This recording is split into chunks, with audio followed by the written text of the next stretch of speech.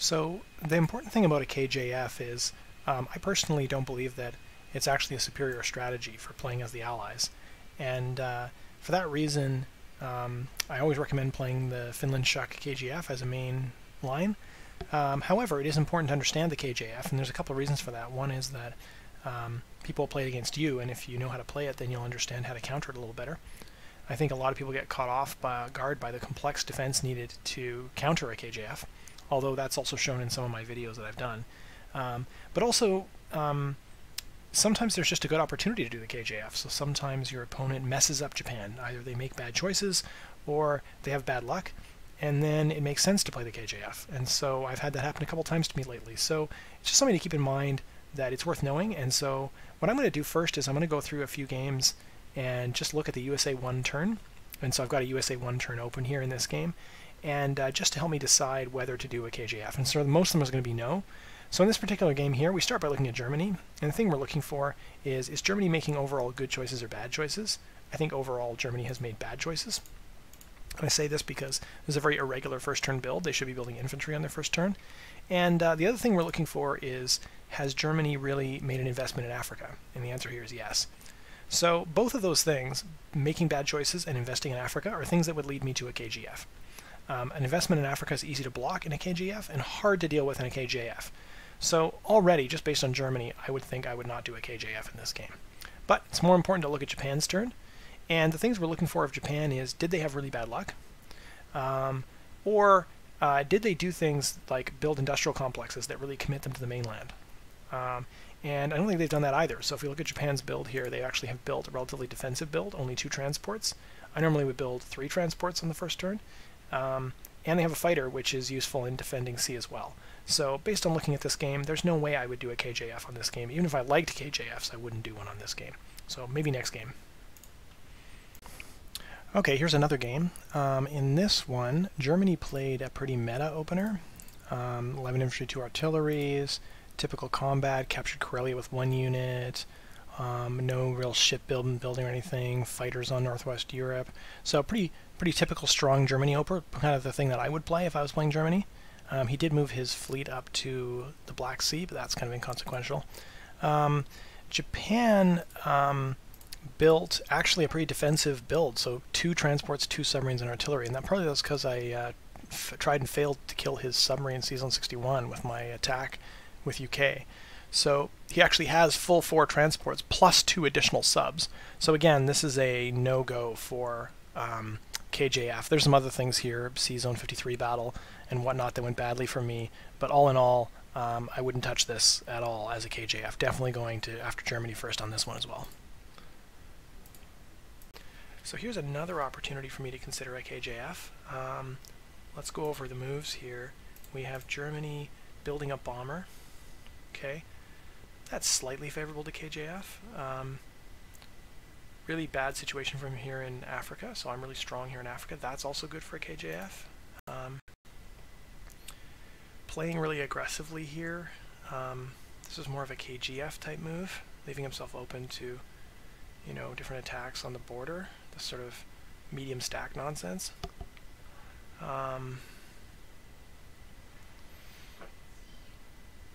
Yeah, he did sort of an attack against West Russia that went badly. He lost a fighter and 4 tanks doing that.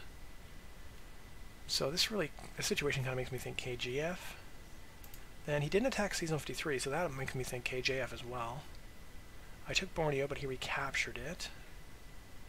He's done okay along the border here. Didn't send too much north. Didn't leave himself open to a bomber attack. This stack here is strong enough to survive. So he's not bad here. Let's take a look at what he built. He built 3 transports, so that's a solid you know, build for either way I go. Infantry and a tank. I would have built 3 infantry, but this is pretty fine. Nothing else particularly interesting. Oh, he tried to attack my fleet in Season 41 and failed. Yeah, don't do this, guys. Don't go after this attack. There's a way to do it if you send a fighter and then take the fighter as a casualty, so you don't have to move your carrier, but all in all, it's too risky. Always leave this fleet alone. This is a safe spot for them to run, and I think it's kind of foolish to attack it. So this is the kind of game, maybe if I really loved KJF, I might go KJF on this, but I think I want to take advantage of the trading that Germany did with USSR here and try and do a KGF and make Germany hurt a little bit. So this is going to be another KGF. We'll leave the KJF for another one. So here's another USA turn potential KJF. Let's review what happened. Germany built a very heavy tank rush build, which is going to make me want to attack Germany. He took Karelia, destroyer, Transjordan, cruiser, destroyer. He did really bad against C-Zone 7, and then I countered that by destroying his transport in C-Zone 5, took out the submarine he used to take out C-Zone 11, got his battleship, took Transjordan, so it was a pretty typical counter-recovery, except I have a battleship. He might be able to kill the battleship if he brings these fighters over. I don't know if he's going to try that, but this is a tank rush game, so this is really making me want to target Germany. And Japan, who I have not even looked at their moves yet, they bought 2 transports and a bomber. So that's actually a somewhat defensive build. Combat. Yeah, so this is going to be a KGF as well. Oh, look at this. He tried to take back Borneo and failed. That's hilarious. Okay, so this is going to be somewhat of an easy KGF game because of the tank rush, so I am not going to KJF on this one. Okay, so here's another potential KJF game. This one was a really interesting Germany opener, and by interesting I mean not good. Germany started with a pretty bad build for almost any outcome. They built a bomber, a fighter, and 2 tanks. Pretty inefficient for KJF or KGF. They took Gibraltar, and they took Karelia lightly, and then they won C-Zone 7, wiped out the fleet there, and they also killed that cruiser. So it looked like they were getting ready for a sea lion because they had 2 transports in range of the UK. So I was able to counter it on UK's turn. So the C-Zone 5 transport I was able to kill with just a fighter, and I sent the destroyer and bomber after the battleship and killed it, losing both. So that transport is still alive in West Med, but he's trapped there now because I also killed the submarine that was off the coast of Spain there with my destroyer, blocking the transport from getting out of where he is. So that all in all turned out pretty badly for him. I grabbed France in the exchange as well. His Africa advance is pretty much stopped because he's got no more units in position that he can bring over with that German transport. And he's not even sort of built up to the line by Egypt, so it may take a few turns to root him out, but he won't be surviving long in Africa. Now that's something I look for with a KJF as well, is, you know, how strong is Germany in Africa, because being good in Africa is good for a KJF. So all in all, this is kind of a bad Germany for KGF or KJF, so it gives me pretty good flexibility about which way I want to go. Now, as far as the Japan situation, they built a complex in East Indies. Now, for me, that is a big green flag. Go ahead and do a KJF when I see a complex in the south like that. I mean, Thailand is just as good. And there's a couple of reasons for this. One is that it cost him 15 bucks right off the bat. So he's invested in something that's not immediately fighting power, and he's going to need a lot of fighting power when he's targeted. Secondly, it is not a great place to build units for a KJF. So, you know, he's building units, they're kind of way off to the west, not really much better than Japan, doesn't really give him an advantage as far as that. And, you know, maybe it's kind of a focus on India. Like, it's a good place if you want to strike India hard, like if you know it's going to be a KGF and you want to strike India hard. But now that I know he's doing that, I can kind of use Russia and USA planes and stuff and just kind of block up India and hold the line there, and he'll waste a ton of resources there, either in some big fight or just stood off forever against it. So he's basically committed to fighting a two-front war as Japan, this sort of Burma-India line and then the ocean line against the USA. So all in all, I think it's pretty strong for KJF just based on that. He also didn't attack the C-Zone 53 fleet off Hawaii. That's kind of a light indicator of KJF as well. You know, killing that fleet's a good discouragement for KJFs, but he didn't do it, so my USA fleet is pretty strong. So I think I'm going to do the KJF on this game. So I'm going to make the rest of this video following along the KJF versus this particular opponent. And first thing I'm going to do is I'm going to do a standard KJF first turn build. So that is 2 destroyers, 2 subs, and a carrier. So the subs are the most efficient here. Destroyers we're kind of building just because that's the change left over. It's good to have a couple of destroyers in your fleet. You don't want like 12 of them, but having 2 or 3 is great. The carrier is actually one of the most inefficient things in an ocean fight. And it's just if you run the simulators, you know, dollar for dollar, carriers and fighters not as good in the ocean compared to other things. However, I do have a couple of fighters that don't have a carrier to land on. I've got basically 4 fighters and 1 carrier, so having the second carrier is pretty efficient.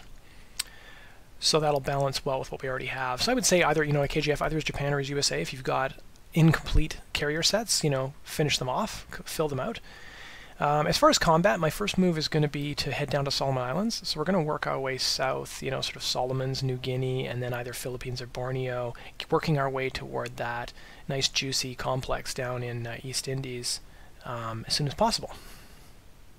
So that ends the purchase phase.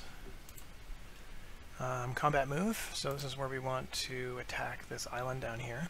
I'm going to grab 2 guys from here. You may ask, like, why not grab the guy at Hawaii on the way by? It can be helpful for defending it, but also if we ever want to come back with a transport and get more guys, that doesn't happen often, but if we do, it's easier to come back here than to come all the way back and grab this one. So, you know, it's there. Plus, if I want to build transports in the future, they can grab them in the future, right? I don't need to grab it now necessarily. Bring the battleship down, fighter. So I got 1 carrier that can be positioned here and 1 that's going to end up here, right? So I want to make sure that that's a good place to land for all my fighters. That's it for that. Now I have this bomber, and I think I can pick off this transport here, which is kind of cool. Because that prevents him from bringing more units into Africa before he dies. 2 points to land left. I don't particularly like that, because it means I'm landing here, or I'm vulnerable, or here. So let's not do that. We'll have to... I want to keep this bomber alive, so we'll leave it up to the British to deal with this transport. I'm sure they can manage. He's going to be trapped between 2 fleets anyway. Okay, anything else this bomber can do? No, and we'll just be heading him west then. Now, interesting situation here. Sometimes you get opportunities like this. I'm actually going to attack these guys. This is kind of a pretty even battle. 2 infantry and a fighter versus an infantry and artillery, but I'd love to break this lineup. And he's obviously trying to press hard on India, so let's just mess that up.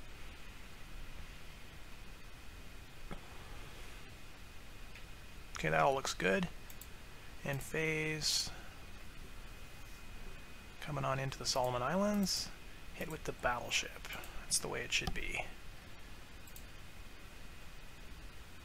It's important to try and capture the Solomon Islands when you come in, because it's not only useful as an extra landing place for your planes, but it prevents your opponent from landing planes here. Like, you could be in a situation where, you know, your enemy has like a fleet here, and it's like 1, 2, 3, 4 moves for a fighter, or let's say that doesn't work here. 1, 2, 3 moves as a fighter, and then the 4th move is landing on there. And so you're really opening up opportunities for your opponent to do some crazy moves that look impossible when you give them a landing point right next to your fleet like that. So we're going to bring everybody over. I'm going to load this guy up with 1, 2, 3, 4. Land them there. Destroyer, fighters on the carrier. I'm going to bring the bomber way over here as far as we can. Say to Hawaii. And this one here. Okay, bring this unit down. We're going to bring this around to the defense of India, because he's going to try and do a rush attack against India here, and I want to try and stop that. It'd be pretty annoying if he took it quickly, like on turn 2 or 3. If he tries to take it later, it's just going to be his detriment, but if he took it early, he could actually get some benefit from it. That's it. End phase.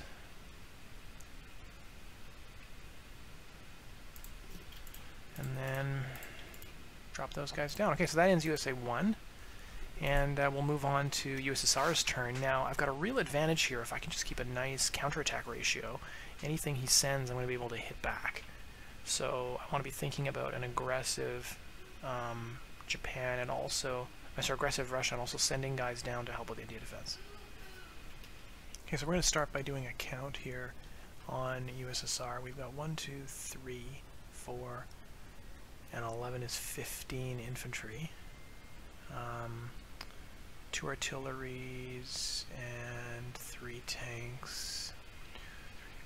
7, so 15 and 7. So we're about 2 to 1 already. So let's try and keep that up. I do it like that. 2 tanks is not that nice though. 4 and 4 is a bit too aggressive. Maybe we'll do it like this after all. 4 and 3. You know, we'll go for the extra infantry. 6, 1, 1. Maybe we'll build an artillery next turn. It's not a bad ratio. Okay, so normally here, if I was doing a KGF, I would retreat from Yakut. And so not giving them an opportunity to use planes to attack this. Now I'd actually love for them to attack this, because it would mean trading off infantry and distracting them from their maneuver they're trying to do in India. This attack is kind of a wash in a KJF, but it's definitely good in a KJF, so we're going to go for that. And I want to do some good work to maintain the border with Germany here. So he's put 2 tanks right on Ukraine. I want to kill those. Let's see, 1, 2, 3, 4, 5, 6 guys in total. I've definitely got enough to take it all out, so we're going to do that. Maybe I'll keep these tanks and infantry down here in reserve as much as possible. 1, 2, 3, 4. So my fighters can attack here and still get to India, which is what I want to do with them. Try and make sure to hold that until the reinforcements arrive.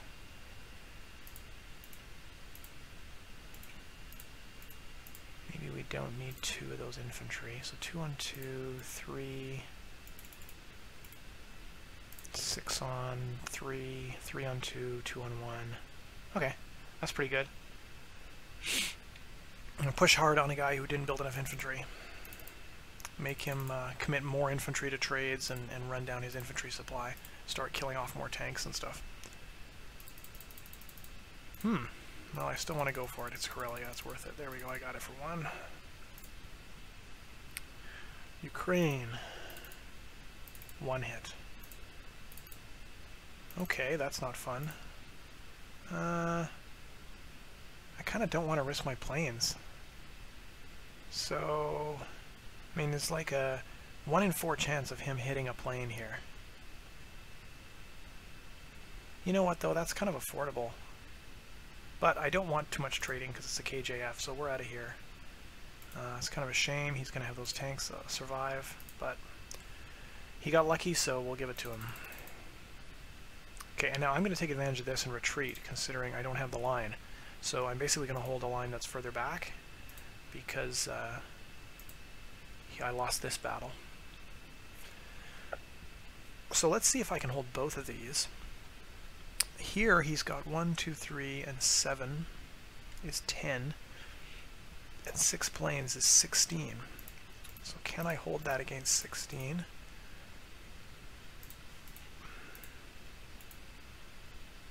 Don't know if I want to. I could abandon Caucasus, but that would be pretty irritating. What if I try and hold Caucasus? Caucasus is a little more interesting because he's only got the tanks, so if I stack this up, also these fighters can't reach, so it's 9, 10, 11. And I've got 1, 2, 3, 4, 5, and 4 is 9. We'll hold back 2 infantry to make it 11, 2. That works. Boy, it sucks about losing that Ukraine battle. Really wanted to kill that. Okay. Well, stuff happens. You know what else is dumb? I was going to land my USSR fighters in India and I forgot. Damn it. Oh well. Hopefully Japan doesn't have enough to take it. Let's take a look at the odds down here. He has got 1, 2, 3, 4, 5, 6, and 2 is 8 ground units can come in here. 1, 2, 3, 4, 5, 6, 7 planes. It's 15. 16 if you count the ships. I've got 7, 8, 9, 10, 11, and 3 is 14. It's going to be tough. I'm going to have to use this transport. And maybe even do a counterattack here. I don't think my planes are in a good enough position to do that. I'm really worried about losing India on round 2, now that I don't have the Russian fighters in place. It's too bad. Oh well. Back to you. Who's this game against? Winter War Captain. Alright, back to you, Winter War Captain. Okay, so we're back for UK round 2, and we're going to take a look at what Germany did. He bought a bomber, 6 infantry and 2 tanks. Okay, so still kind of a heavy offensive build here. He took out my transport in Season 8. France. Seizing Paris. Took that. Okay, Season 7. He destroyed my fleet there. Oh, Season 7. Defenders held on. Defenders lost a destroyer, a fighter, and an aircraft carrier. Germany retreated with a bomber. Attackers lost 4 fighters. Oh, well, I'm actually fine with that. Okay. So my other fighter just landed here. Bomber. So that really hurt his air force. Karelia. He stacked up Karelia with 12. Really can't do anything about that. And he mobilized everything to Germany. Okay, so he's still kind of keeping the pressure on UK fleet here with 1, 2, 3, 4. I've got 1, 2. I built like a carrier and a fighter. But I may not be able to do much here with the India standoff going on. So we'll have to kind of see. And he didn't do anything with his transport. I'm really surprised he didn't try and, you know, swoop around and drop. Maybe he didn't have any guys in drop range because he had Italy abandoned and he had France was captured. Huh. Okay. So that's kind of interesting. I would like to stack up India.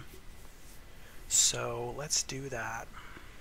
I could even play this as southern KJF defense, given how strongly I'm holding Africa. I can actually build an IC here and just forget about this, building this fleet here at all.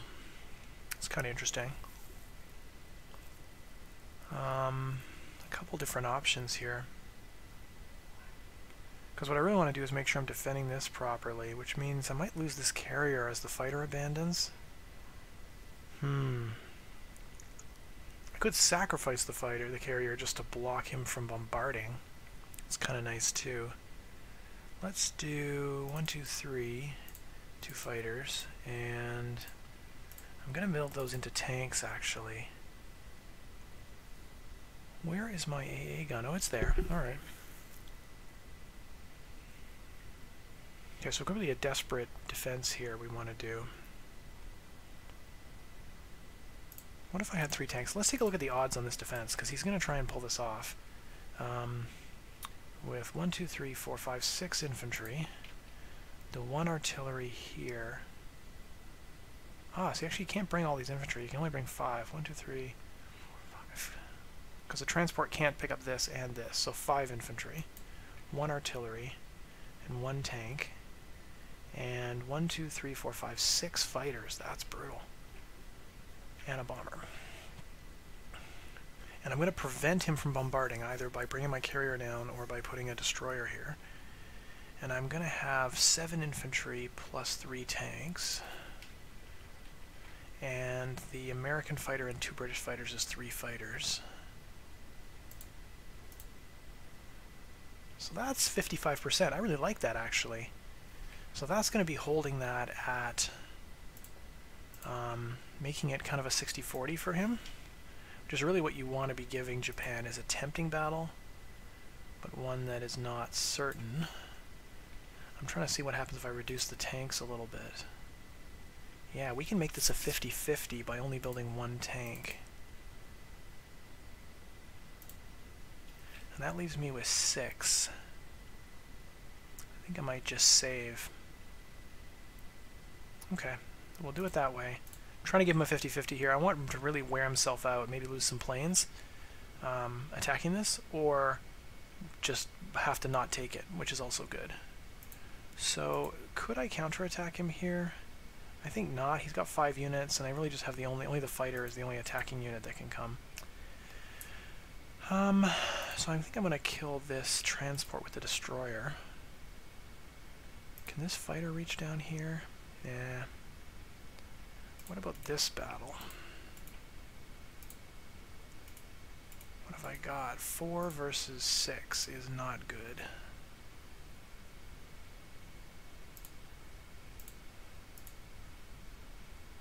Oh, it's considering the other's contingent. But anyway, yeah, I don't want to do that one. What else do I want to do with this transport? The only thing I do with this transport is actually pull extra defense back to here. What if I had an extra 2 infantry there? Might be 79%. That's pretty clean.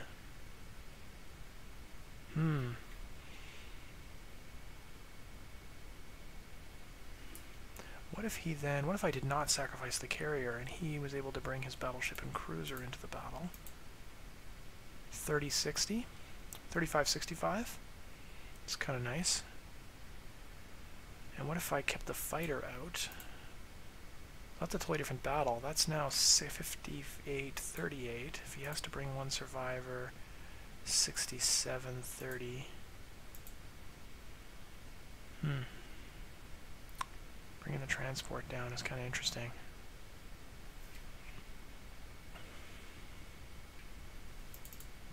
Oh well, let's just do this one battle and then we'll take it from there.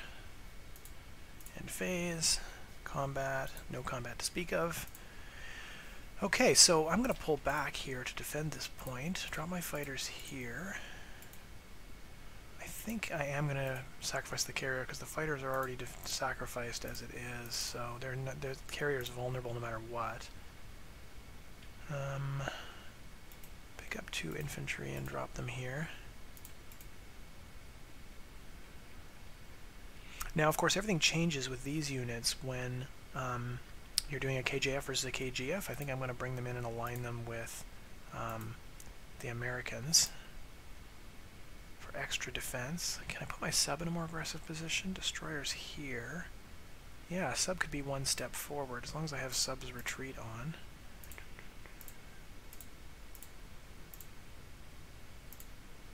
And then the cruiser can join the main fleet. This weak German play is really letting me focus on Japan, and this is going to make for a fun KJF as a result. So I talk about, KJF looking for an opportunity where your opponent is kind of almost asking you to do a KJF, and you'll find it's more rewarding. 12, 13, 14, and 5. I think I could hold this as long as I take out these 2 with Russia, so let's drop the fighter there, get him in the game. Okay, that looks good. Mobilize, tank here, infantry here. So by using 2 fighters in UK, I give myself the flexibility of building a carrier later and starting a fleet here, or just kind of flying them over to USSR to reinforce the defense of Moscow. So I get and even defending against, say, a Sea Lion. So it's kind of the standard safe, do-nothing, non-build as UK, rather than saving, if you're ever looking for a non-move like that. Okay, let's end turn. And this carrier is normally lost on UK1, so losing it on J2 is really not the end of the world. And over to you, Japan. Okay, we're up for USA round 2. Starting to look at what Winter War Captain did for Japan. He built another industrial complex, so he's doubling down on his southern strategy, which is fantastic, because now all I have to do is hold India here, and I can completely waste everything that Japan was trying to do. Need to make sure I can hold it this turn. He has got now 2 transports here. Third one's kind of out of range. So he can bring 2 units standard, plus he can transport 4 more, that's 6. 4 fighters. His other planes are out of position. Oh, he went after the northern attack. Well, that's a disaster. So 6 land plus 4 air is 10. So he cannot take this. I could even, kind of come out of here and advance against him a little bit. So that's fantastic. That's a terrible build for Japan 2 on a KJF. It's like he's not reacting to my moves at all. He's kind of got a plan and he's going for it. So that's interesting. His total defense is 1, 2, 3, 4, 5, 6, 7, 8, 9, 10, 11, 12, 13, 14, 15, 16. And I've got 1, 2, 3, 4, 5, 6, 7, 8, 9, 10, 11, 12, 13, 14, 15, 16, 17, 18. So I already completely outnumber him on the sea, which means what I do want to be doing is building another transport, because I need enough. I already want to capture all 3 of these islands. So probably 2 transports would be good. We'll load up the next one with artillery.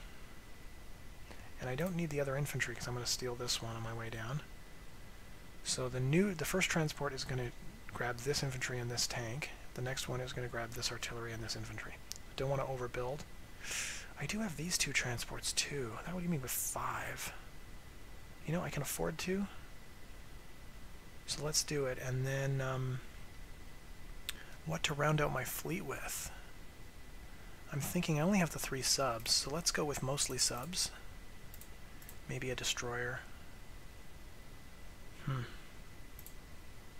Could even afford to upgrade this artillery to a tank. So that's good. So we're building 3 new ships, which is going to increase my ship lead to like 4 or 5. So now for combat move, I could swoop in and try and grab something right off the bat here. Like this Philippines is free. If I were to go after Borneo, I would need support. And I don't think I'm ready with just what's here to survive an onslaught by this fleet yet. Because he'd be able to bring 1, 2, 3, 4. He'd be able to bring these fighters down into the battle and the bomber. 1, 2, 3, 4. So let's not do that. Let's just throw the transport away. Taking Philippines. And we'll bring in the bigger fleet for next turn. Nothing else I really want to attack, I don't think. There is a kind of a sneaky move you could do here where I could can opener his industrial complex by attacking Burma with this fighter, and then try and swoop in with these 3 units against 4. That's kind of crazy. I could do it with the Russians as well. Maybe next turn. We'll keep that move in our pocket for a future opportunity. I don't think there's anything else I want to do right now, just sort of setting up next round. The other opportunity, of course, instead of Philippines, is I could, you know, take New Guinea and just kind of work my way across. What if I was at New Guinea? How would he be? 1, 2, 3, 4. Those fighters could still reach 1, 2, 3, 4, as long as they landed on a carrier in the same position. And then the bomber could land back, say, in Borneo. So 1, 2, 3, 4, 5, 6, 7 planes. 8, 9, 10, 11, 12 ships. So 12 total. I would have 1, 2, 3, 4, 5, 6, 7, 8, 9, 10. I'd have to destroyer block it. It's not that fun in order to prevent this fleet from coming over. So yeah, kind of 2 target options. One is the New Guinea with fleet support. I could even do New Guinea without fleet support. Just sending my fighters and then back. It's not bad. It does mean, yeah, I kind of like that. It's a little further for him to strike out. He could still reach there with a plane. But then he can't recapture this. I don't know if he can really recapture this. You know, too much of my fleet is going to be in range. He might be at risk if he tries to take this. So what if he tried to hold this with 1, 2, 3, 4, 5, 6, 7, 8, 9, 10, 11, 12, 13 defenders here, and I attacked with 1, 2, 3, 4, 5, 6, 7, 8, 9, 10, 11. Yeah, he would be able to take this and hold it. So let's go after New Guinea. It gives me nice range. From here, if he doesn't kill the transport, I can go lots of places. Let's just take it, and I'll figure out what to do with my units afterward. So end phase. Go after New Guinea. Got it. Okay, so if I were to stack up here, what would that look like?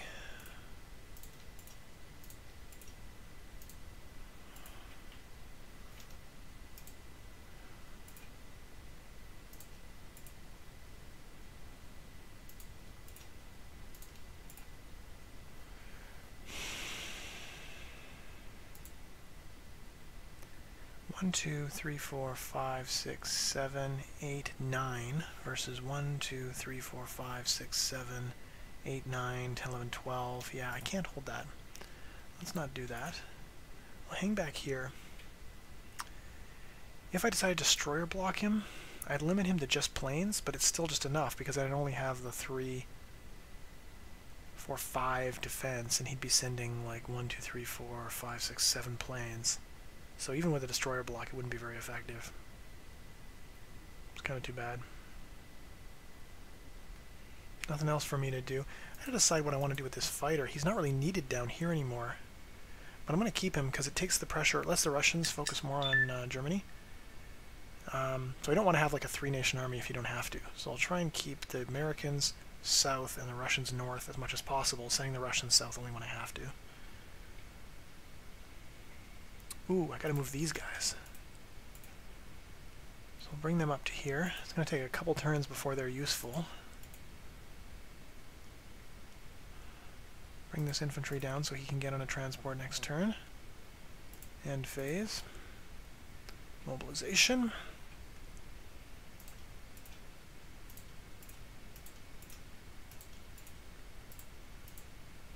And over to USSR. Now for USSR, I am at a dearth of attack power, I think. 1, 2, 3, 4, 5, 6, 7, 8. Versus... No, I'm short infantry. We're going to build infantry. I cannot take Karelia back this turn, but I should be able to knock out Ukraine. And maybe stack West Russia. So let's do that.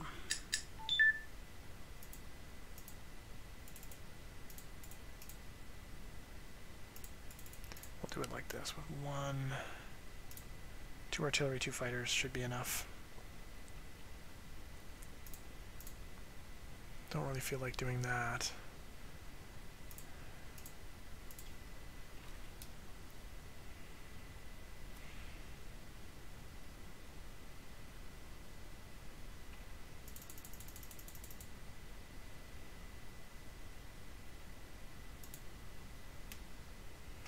Okay.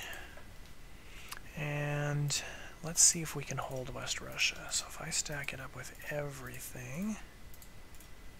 1 infantry to block the blitz. What would that look like? 17, 18 guys versus 12, 13. 5 is 18 plus the planes.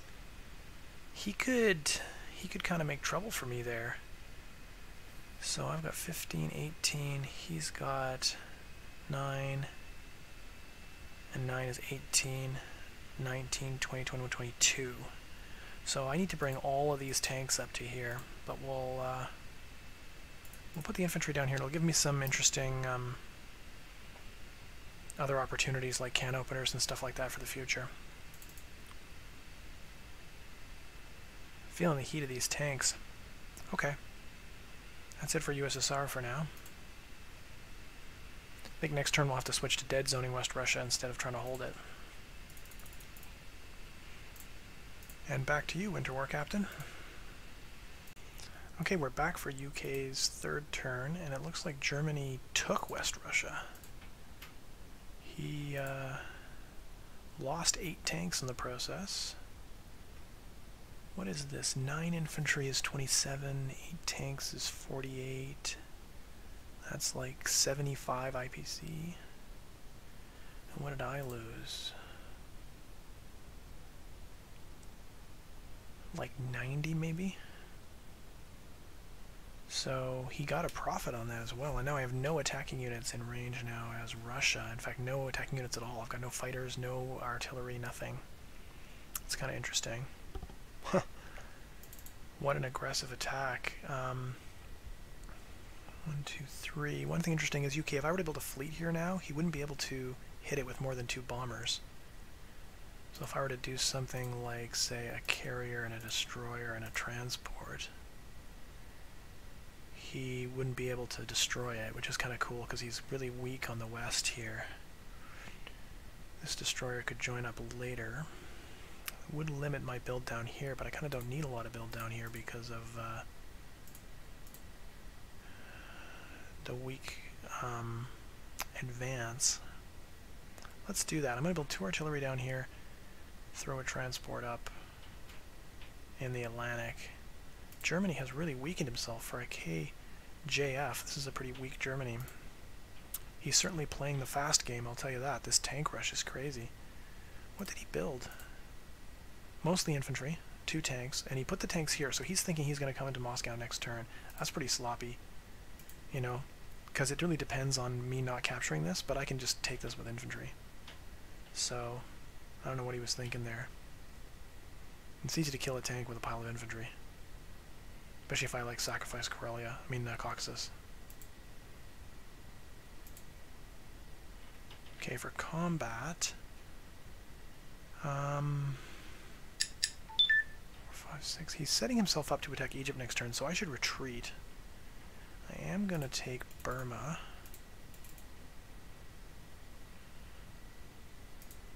And I could come in here now and grab Philippines with the UK. That'll give him multiple targets.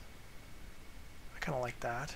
It's a good chance to throw this transport away for a good cause. Could do other things with it, you know, save it for sneaking on Japan later, but might as well just spend it. It's better to be focused, to be like one party here. So if you can use up the lesser ally for useful things, then you get that trading done with you know, UK and Japan, and focuses on USA just getting stronger, right?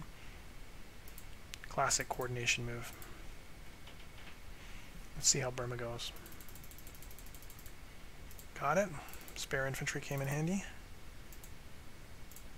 Okay, I'm going to bring this destroyer out to here. Kind of dare him to send his bombers after it. I'm going to retreat to where my other infantry is here. So now he's only got 4 ground units he can send against India because of this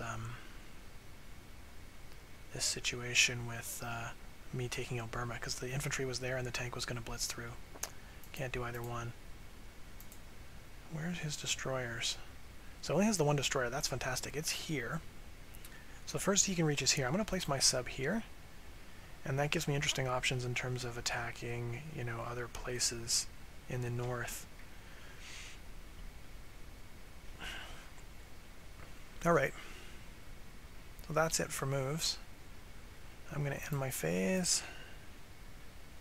Mobilize my new Atlantic fleet.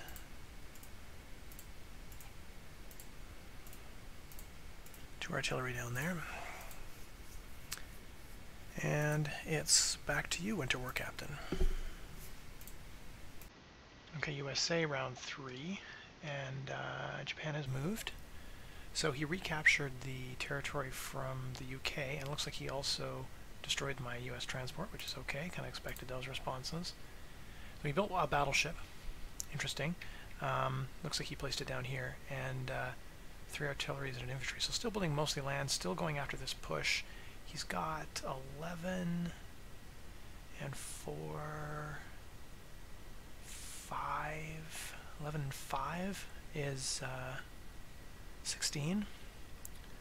6 planes is 22. 11 and 6 is 17, plus 3 new units is 20. I kind of like that. So that's good. We can kind of hold it on those terms. Make him fight for it. If he wants to spend his planes taking India and lose the Money Islands, I'm fine with that. What's his actual defense here? 1, 2, 3, 4, 5, 6, 7, 8, 9, and 4 is 13. I've got 1, 2, 3, 4, 5, 6, 7, 8, 9. And 8 is 17. 1, 2, 6, 7, 8, 9, 10, 12. I think I could wipe out this fleet. I think he's made kind of a tactical error here. He shouldn't have tried to hold this, I don't think. So, let's build an extra fighter, because I might lose one. And a bunch of subs. Let's see what this looks like.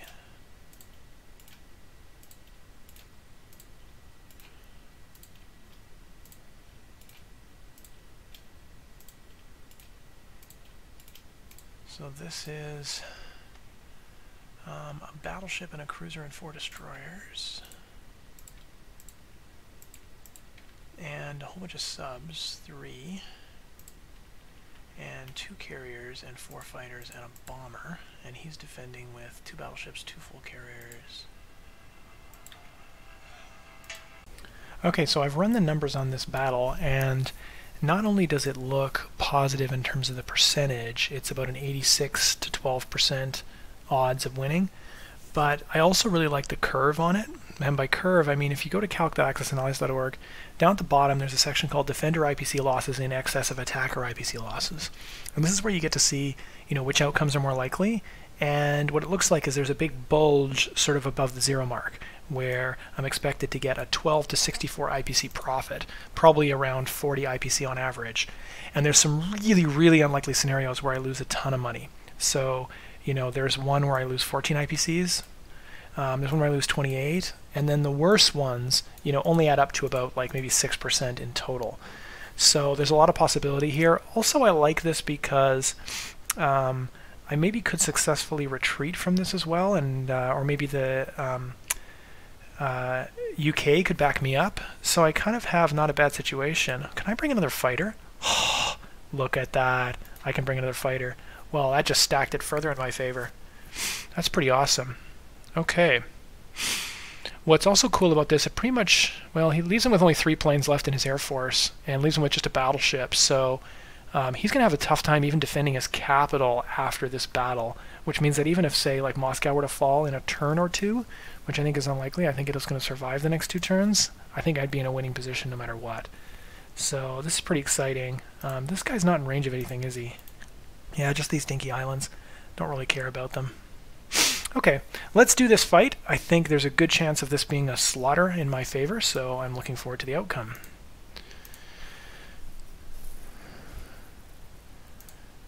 Oh, already got a hit on the carrier. We're off to a good start. Nothing on my 3s. Okay, interesting. He got nothing there. 1 hit there. Okay, so I'm going to choose to lose a destroyer. Another destroyer. I want to kind of keep a 1 destroyer alive, so 1, 2, 3. Probably should have hit the battleship first, eh? That would have been smart. Okay, so let's look at the odds now partway through. His battleships are both damaged and my battleship is damaged, so I'm going to switch them in the calculator to damaged battleships. And he basically has 2 full carriers and these 2 damaged battleships, and that's it. So he's lost the cruiser, the destroyer, and the submarine. I am down to 2 subs and a destroyer for my, and I still have the cruiser, 5 fighters, etc., etc. So that puts my odds now at 97%. So I've tightened this up a little bit. Let's keep it going. I missed with the subs. That's a shame. At least my 3s hit this time. He's lost both carriers. He's losing his carriers before his fighters. That's smart. Kind of thing you don't always see from people in their defense profiles. So Winter War Captain knowing how to use his defense profiles properly. I like it. Okay, 4 hits here. Okay, so how important is that destroyer now? He's got no subs, so I don't need to worry. I've got another destroyer in the wings, so I'm going to lose the destroyer. And 2 subs and the cruiser. Okay, let's finish him off. He's only got 4 hits left here. I've got 1, 2, 3, 4, and 5 is 9. So this should be a nice clean kill in the end. Got them all. Oh, that's expensive. Okay. So what do I want to lose here? I could lose the spare fighter. 3 more hits would be like a full carrier. What's my situation like as far as carrier balance? I've got no others on the way. So I could lose, I could lose the bomber because it's less useful in terms of like defending my fleet next. But then I'd still be losing, you know, more fleet here. So what if I did it like this? That would leave me with 2 carriers and 2 fighters and a battleship. 2 carriers, 2 fighters, and a battleship, and he would be counterattacking me with a battleship, 2 fighters, and a bomber. What would those odds look like? 76%. On the other hand, if I lost the full carrier, things would be worse. What if I had 1 carrier less? Keep in mind, I also have the UK fleet, right? I have the cruiser and the sub here. I could even attack this battleship with 2 fighters and a submarine.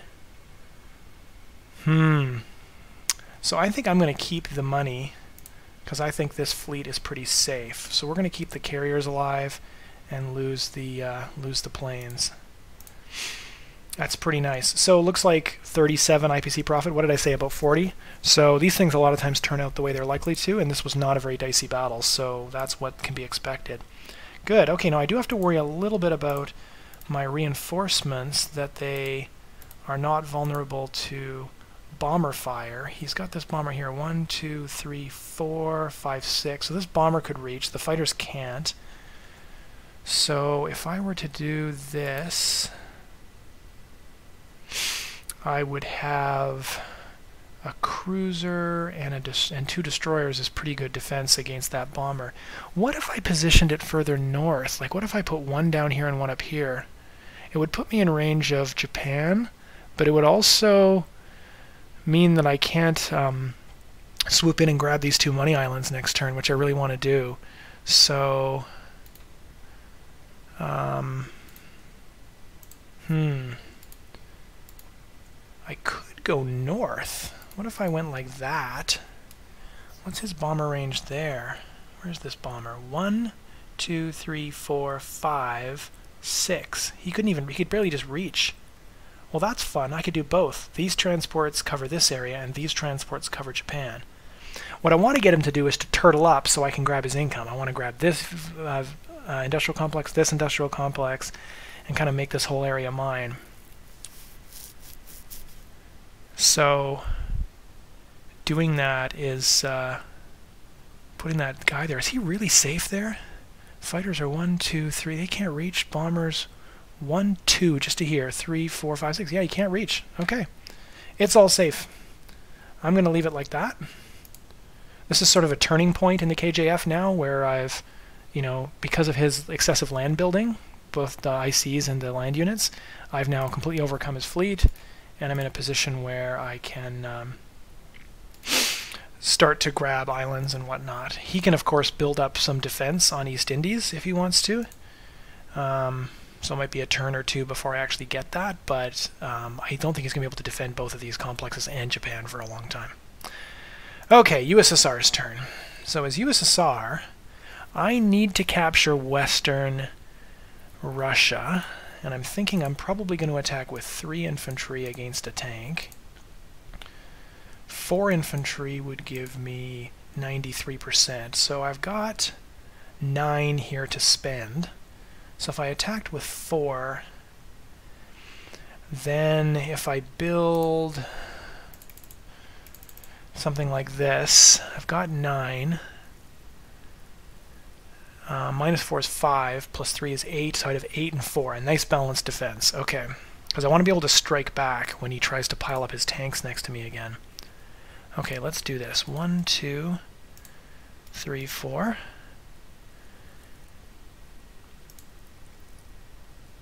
What did I say, 4? Is that the number? Yeah, 4 for the 93%. I really want to capture that territory. I think I'm in deep trouble if he's able to get all of his tanks through here on a blitz. So I got him, and he hit me once. So I've got 3 infantry sitting there as sitting ducks. I could have maybe done 3 infantry, but I really, really wanted to take that territory. Okay, so now what's cool is that Japan is not in a position to attack Moscow. This bomber is 1, 2, 3, 4, 5, 6, can't reach. The fighters can't reach, so he'd be going 2 infantry against me here. So that means I could do something like this, and his attack power here is now 4, 5, 6, 7, 8, 9. I've got 5, and I'm going to build 4, making it 9. So I'm keeping the fight tough for the Germans, while still keeping myself alive. If he wants to do more big trades and both our armies are gone, I'm fine with that. Maybe we'll do only 1 artillery here. What have I got here now? 3 artillery? Oh, that's no good. I gotta balance those. Okay, let's try that again. 1, 2, 3. 1, 2, 3. That's good enough.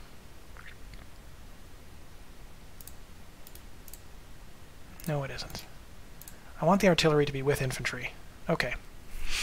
That should be fine. These infantry are ready to get involved next turn. And 2 infantry against 3 is going to be a joke. There's no way he can make that happen. So I'm not worried about a Japanese attack. I am going to switch my U.S. defense profile to main because I'm no longer next to a friendly territory where my fighters can land. It's pretty important. Wouldn't want him sneaking in here and killing off the carriers and having the fighters crash. So better have the fighters die first. Okay. All right, over to you, Winter War Captain, for Germany's 4th turn. And I think, given the war report situation, this is kind of a turning point. I need to start eating up some of this Japanese income now. He's huge because of how aggressively he's played on land. And it's cost him his fleet. I got to make it count now. I got to remember to attack this fleet. 2 fighters plus sub. All right. Okay, Germany has moved and his UK is round 4 now. Let's take a look at what he did. He bought 2 tanks, 7 infantry, and a fighter. Finally starting to build some infantry, and this is where, you know, if you're doing an anti-KJF as Germany, you really want to be building these 7 infantry like a long time ago. I think when you look at some of these past builds, too light on the infantry. If you build the infantry earlier, you can get to Russia all at the same time. He hasn't done that, so now he's still not ready to take Moscow even now, despite some of the losses that I've had, and he's going to be dealing with this problem now too. So, if I were to start attacking him more aggressively here, what could I do as UK? I mean, Berlin itself is not vulnerable yet. He's got 7 defenders there. I can only bring 1, 2, 3, 4 attackers, so not great. What's good is that my other destroyer is caught up now. So if I have 1, 2, 3, 4, 5 total units here, I can position these guys, you know, somewhere a little closer, start grabbing France or Norway or something, and he can't do anything about it, so that's kind of nice. I am definitely going to attack this. So I want to build 1 infantry here because I'm going to unload, there's 3 guys here, I'm going to unload 2, leaving 1, so I need to have 1 more. And it needs to be an infantry because I've been unbalanced. 3 new infantry for down here. And then I would like another transport, actually. Get me up to 2 transports up here, so let's do that. And that leaves me with 8. So what to do with 8? I could build another destroyer here, but it seems like a bit overkill. I could instead build some more aggressive units down here. Like I could decide to build 2 tanks, maybe even make it 3 tanks, and that way I can start spreading out and grabbing some of this land back. So let's do that. And phase. So let's do this kill over here. I'm going to take out this, not only the battleship, but also the transports, which is going to be important. A sub and 2 fighters is good odds against a battleship. It may not be entirely obvious. Now he's got 11 here. Without the transports, he's just got the other 2 follow-up is 13, meaning I've got 9, 10, 11, 12, maybe a fighter is 13 plus 3 new units. So I'm okay. I'm going to risk sending a tank up here and try and take out Caucasus preemptively. Give the Russians a little breathing room.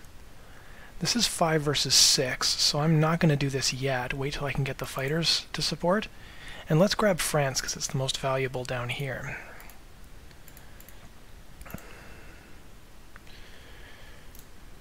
So I think that's it. The cruiser is going to do nothing. I'm going to wait. I may need him to defend against this bomber, you know, striking against my transports. So we'll hold off on him. But I would love to finish off this battleship right now. And I got a hit with the sub. That's beautiful. Alright, there he goes. All gone.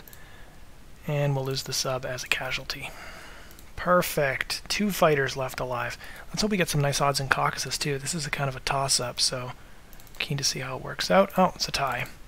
Okay, well that means the Russians can now take it with 1 unit instead of having to send a bunch. We'll land my fighters back here for safety. The cruiser can stay here with this fleet for now. And I'm going to align this fleet. What did I build again? Any fighters? No. If I were, then I want to make sure to move one of my fighters off so that the new fighter could land on the carrier, but I didn't. I also don't want to give him the satisfaction of wiping these guys out. So what I'm going to do is retreat them to here. And that way, if he advances to Sudan, my fighters can go 1, 2, 3 and land here, so I could hit him with 5 units plus 2 fighters and wipe his units out, assuming he stacks. If he doesn't stack, it might be a little more interesting next round. So I think that's it for non-com and phase. And we'll mobilize. 3 tanks down here, 3 infantry up here, and a new transport. I'm giving him lots of bad odds to take, you know, like he's got bad odds on India, bad odds to attack my fleet, lots of things he could do that are bad ideas, which is what you want in Axis and Allies. You want to make sure you're giving your opponent stuff that can go wrong, so that they'll maybe try it. Okay, how are we doing on the war report here? 118 to 106, so I haven't really totally defeated him yet. I think I'm winning, but it's not right in a winning position. The UK is stronger than Germany, which is pretty interesting. 62 attack power versus 54 attack power. Of course, it's divided. I've got a big chunk of guys down here. So it'll be interesting to see how this plays out in the coming turns, because Moscow is quite weak, whether he can make the push and capture this in 2 or 3 turns, or whether I'm going to be able to stop him by bringing in reinforcements from wherever. And of course now he is going to have to build infantry in Berlin to avoid getting sniped. I've had games too where I've sniped Karelia with this fleet. It's kind of fun as well, because he'll move guys into a strategic position and then maybe build like just 2 tanks here, and then the 2 tanks can be attacked with the fleet, so that's interesting as well. Let's see what he does. Pass it over to Japan. Alright, he's just wrapping up his mobilization here, and it'll be time for USA round 4. It looks like he's kind of pulling back. This is kind of a more defensive position for Japan, so I kind of like that. He's built 2 tanks here in Thailand, which leaves open the possibility of a can opener attack. If I could just kill this infantry, the British could come through and take that industrial complex, which would be kind of fun. Let's go through his moves actually and see what he did. He bought 2 tanks, 2 fighters, 3 infantry. Okay. I think he mobilized nothing down here in East Indies. I guess he figures that 7 guys are enough there. He's placed the 2 fighters and 3 infantry up in Japan, so he's getting into a defensive position here as well. Okay. My transports are not in range of Japan, so I control the sea. So it's important to maintain control of the sea and think about defending this area now that it's mine. I do have 2 transports here, so I can take Philippines and Borneo. So I want to be doing that, and then I want to think about how can I make sure that both of those transports are still alive at the end of the turn. That's important as well. So to do that, I really just have 2, 3, 4. This is going to be the tough one, because here, if he goes 1, 2, 3 with a fighter, he can't land here. So really the bomber, only a bomber can hit here. So if I were to put, say, a battleship here to defend against the bomber, that'd be kind of fun. Then I could go to... This fighter can't reach any of my carriers. I could leave the 2 carriers, 2 fighters, and 2 destroyers, and a cruiser here. So that's 7 defenders versus 5. That should be okay. So if we just do battleship here, carriers and everything else here, should work just fine. As far as build, I might need to get another transport ready so that I can do some follow-up here, because I don't know if I have enough ground units to actually capture this East Indies complex, given what he's got stacked on it. So I could maybe just take these 2 and then deal with it. You know, build complexes on the next turn, build stuff on them, capture it later. But it'd be fun to kind of come in and take it. One way to do it here is if I build more fighters. Right now I've got 3 fighters and 2 carriers, so I definitely want 1 more fighter. I like the idea of building another transport, so let's do that. And I'll just build a tank for it, or sorry, an artillery, and then we'll follow up with one of these other infantry that's just lying around. That being said, what can I do with the rest of my income that's useful? Like another carrier, and that way the new fighter is directly placed on it. Could do that. I could do something like maybe just a bomber. Switch this to a tank, because the bomber can get involved down here later on, like build him here, land here or here the following turn, or here, and then go from there. There's some different nice options. Okay. What does that look like? Tank, bomber, transport, carrier. Something's wrong. I do need to build a fighter because I have 3 fighters. 4th fighter balances my carriers. It's the carrier I don't need. Yes. Fighter, bomber, balances the carriers. and a tank. If I build an artillery, if I build an infantry, I could build another transport. 2 transports. I also have these transports. Man, I forgot about these. Maybe I don't need more transports because I've got these guys. If I can just keep these guys alive or just make useful with them.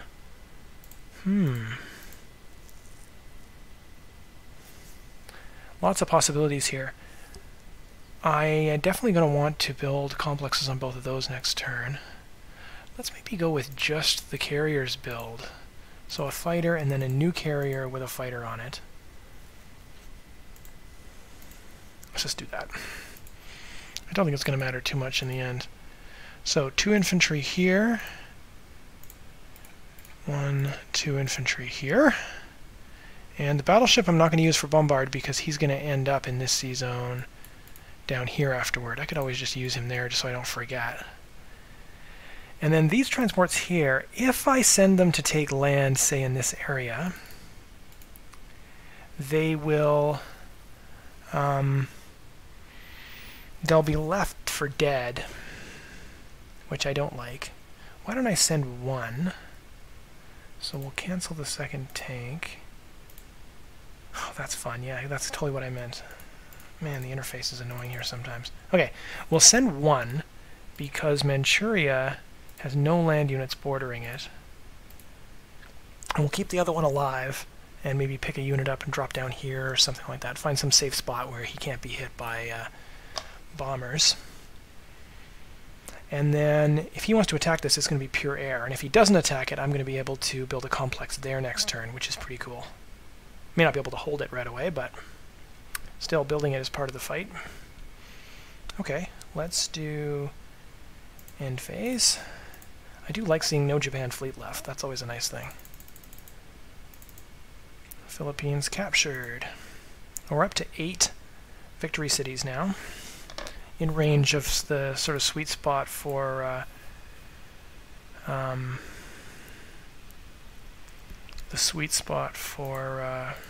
VC sniping. Bring the subs over here so I can make trouble. This transport here, I would love to use this guy. Whoops, I unloaded. That's not what I meant to do. I want to pick up that infantry. So the bomber here can go 1, 2, 3, 4, 5, 6. He can even get me here. If I was here, I'd be safe. Huh. 5 subs. I'm going to send a few subs east because I'm going to want to counter the possibility of you know, like a sea lion or something later on. But you know what I did? I forgot to pick up this artillery. I totally did this with infantry, and I could have done it with artillery. That's too bad. Oh well. Fighter can land on the new carrier or here. Not really a strategic difference. We'll put on the carrier. Yeah, missing that artillery was a mistake. That's too bad. To pick him up later with somebody else. Oh, you know, that was a mistake to put the fighter there because now I don't have to can't put my second fighter there. He should have been here. Don't get sloppy now, TTG. So I'm in the lead here. Starting to grab money islands. It's great. USSR is in a really tight position. Maybe let's build a tank and some infantry. Okay, so let's go 1, 2. Send the artillery there. I'm going to take this, and then I'm going to use the other artillery to go here, the infantry to go here to block the blitz, and then we'll stack up for next turn. He has the ability to bring 2 units from Japan to attack. Ah, but this one's blocked, so he'll be fine. Won't be worried about a can opener.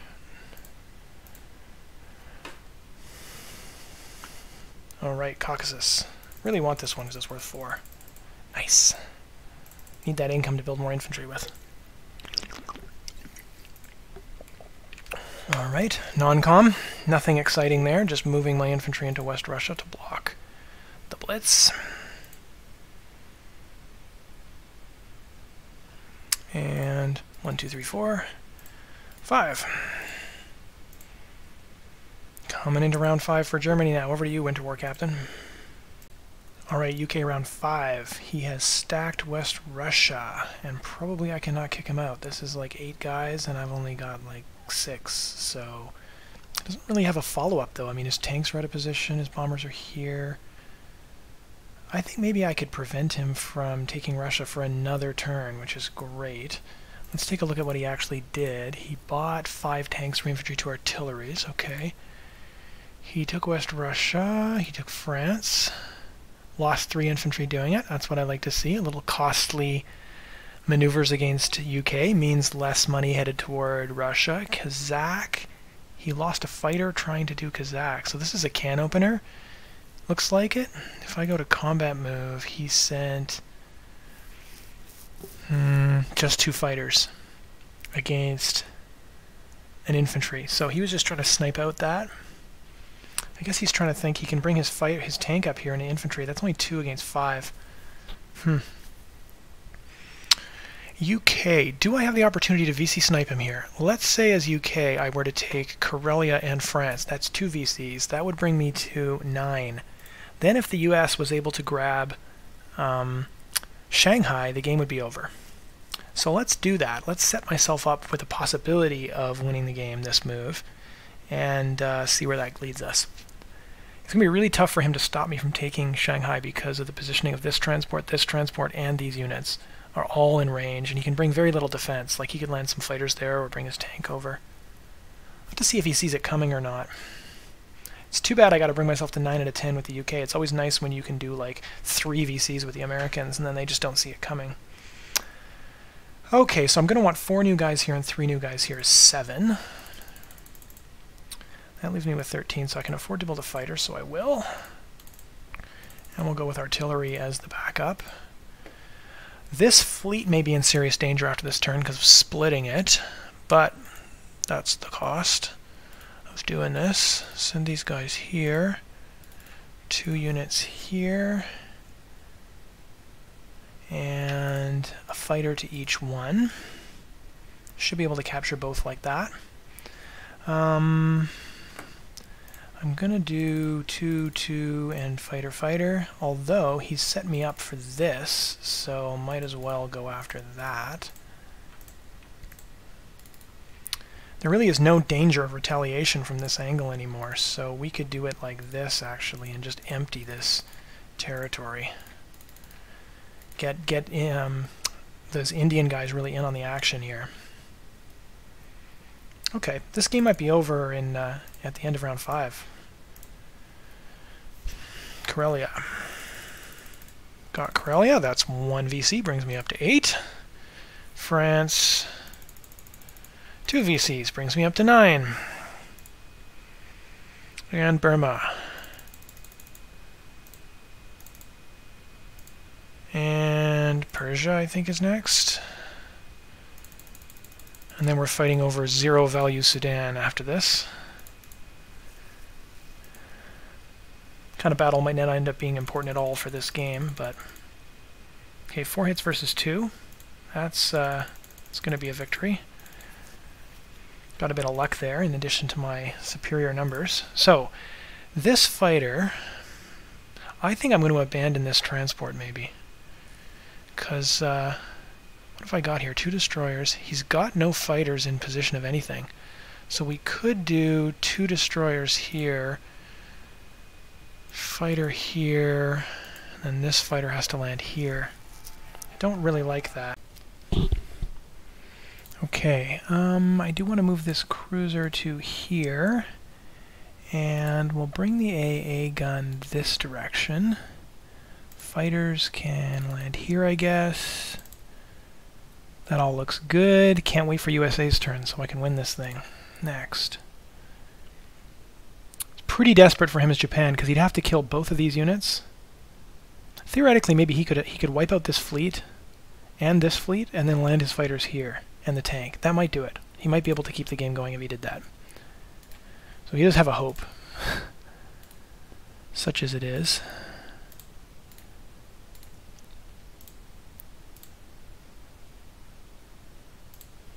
Okay, back to you, Winter War Captain. Okay, I decided to peek in here, and it looks like Winter War Captain is moving. He did a couple of attacks, but he did not take out the fleets with the transports that are ready to strike on Philippines. So it looks like maybe he's going to do the thing of landing his fighters there? I don't know. I don't think he's in a position to prevent this win. It'll be interesting to see if he's seen it or not. He also has to worry about his Japan capital. If he goes too much trouble in defending Shanghai, he's just going to lose Japan. What did he actually build? An infantry and 4 fighters. Yeah, so he's holding up. He's just turtling in Japan. He's going to lose the game shortly here. So, good game. I think this is not the way to do a KJF defense. I've got some of those demonstrated in some of my Axis series videos. But fun game anyway, and hopefully a good demonstration for you guys on how to do a KJF anyway, even if it doesn't tell you much about a KJF defense. I am going to do my USA turn pretty quickly here. Once he finishes mobilizing, see if he notices what's going on. Come on. Do you see it? What's he got left to place? Nothing. Yeah, just hit end turn. There we go. Alright, game over for you. We're going to industry. We're going to build 3 industrial complexes. And, I don't know, a transport. Not that it matters. We are going to pick up a tank, pick up this guy, drop him here. We're going to go 1, 2, 3, 4. 1, 2, 3, 4. Take this out. This looks good. End phase, next phase. Boom, 10 out of 10. Haven't even started the combat yet. We'll take Wake just because.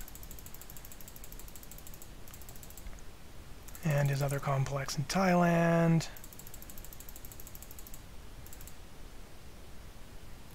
End phase. Do some non-com. Like maybe land these fighters. Next phase. Drop a couple complexes down. This is not what I would normally do on this turn had I not just won. I would be thinking about positioning my fleet safely or bringing these guys up or something, but game's over, guys. Boom. Allies win. Axis 3, Allies 10. Pay attention to your VCs when you're doing a KJF defense. That's all I have to say about that.